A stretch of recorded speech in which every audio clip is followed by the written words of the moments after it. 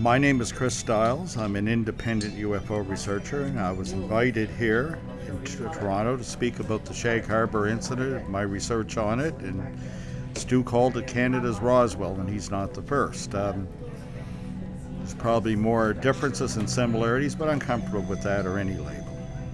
I'm the half contributor co-author of two books about it. The first one was Dark Object, a mass market paperback published by Del Bantam of New York, which I co-wrote with Don Ledger, another Canadian investigator. And the Canadian book was Impact to Contact, which I did with Graham Sims. Why write a book at all? Why write one now, meaning in the last few years? It's because there was more research and a greater understanding of the case. And like I say, I think for anyone that believes, that bothers to turn the page and read this, if you have any doubt that such things happen, that things go wrong, that things go bump in the night, that something that you can call an unidentified flying object actually comes down to the earth, crashes, controlled ditches, goes awry or whatever, I think it'd be difficult to read this book and say it doesn't happen. There is a UFO phenomena. I know this is not newsworthy to the party faithful here.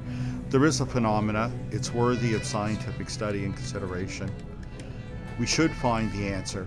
I think the important thing is, for those who are skeptical, for those who need to know, and I think we all need to know, are we alone? I think that question, in the traditional sense and weight that Carl Sagan put on it, that we put on it, that the cavemen put on it, anybody, right?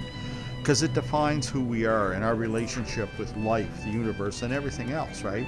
And to me, it doesn't matter if the answer comes from SETI or it comes from the UFO phenomena, or it comes from, but we need the kind of evidence that convinces the harshest of skeptics. Even in Shag Harbour at the time, when people come out, one of the unique things about the case, nobody reported a UFO. The people came out and responded, it wasn't because they thought something was unusual. They were calling their neighbors. They were concerned about saving lives.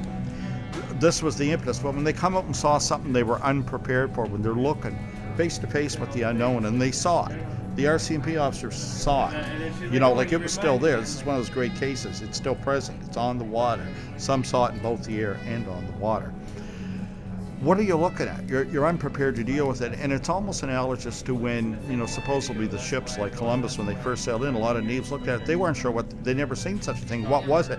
They had to be told these were great ships. It was just that confusing. You couldn't deal with it. And in the case of Shag Harbour, the authorities told them days later, you know what you're seeing? It was no aircraft. It wasn't a Sea King. It was, nothing's missing or late. You saw a UFO. Oh. And even though they were concerned, and even though that night people literally felt sick to their stomach, and yet despite that, life down there was difficult. It's harsh. People went home, made a sandwich. Life goes on. How do you pay the power bill? So, these things become secondary to many, right? But I think we're in a somewhat different world now, somewhat more enlightened world. But at the same time, it's also spawned apathy.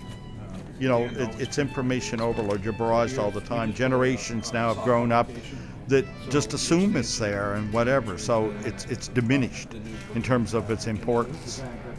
So I think things have to be presented in the right way, and sometimes you kind of have to hit people over the head with it, So that was a big one. And so it's not quite like Sagan put it, where, the minute this happens, everything will change. I think everything actually will change, but not everyone will know it.